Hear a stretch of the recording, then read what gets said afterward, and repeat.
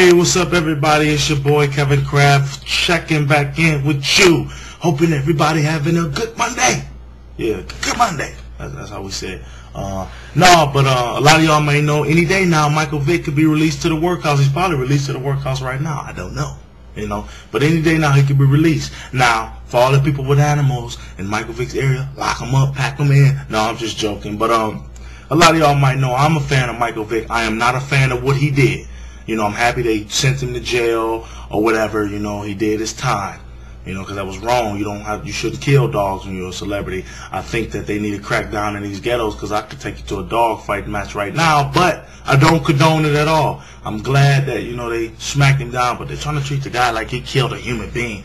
Sometimes people make me believe that you think animals are more important than human beings. Sometimes people make you feel that way, but Michael Vick served his time or whatever. A lot of people saying, Kevin, how do you feel? Do you think Michael Vick is going to be good? Do you think he's going to be all right when he gets back to the NFL? If he gets back in the NFL, which I'm hoping for, I think he'd be pretty decent. I don't know if he's going to be the same Michael Vick, but who knows? Because the penitentiary he was in, he wasn't in, a penitentiary where it's just like locked down. Michael Vick was in a place where he could work out and do all the stuff that he's been doing. Well, not all the stuff he's been doing, because he's been fighting dogs, smoking weed, having sex, catching herpes and all that. He wasn't doing all that, but he's liable to work out, do minor things. So I think the dude will be all right if he's smart, because he filed bankruptcy and his pockets is thin, lost all the endorsements and all that. So if he's hungry like he was before he came to the NFL, I think he got a shot at being a pretty decent quarterback in the NFL. That's how I personally feel, So,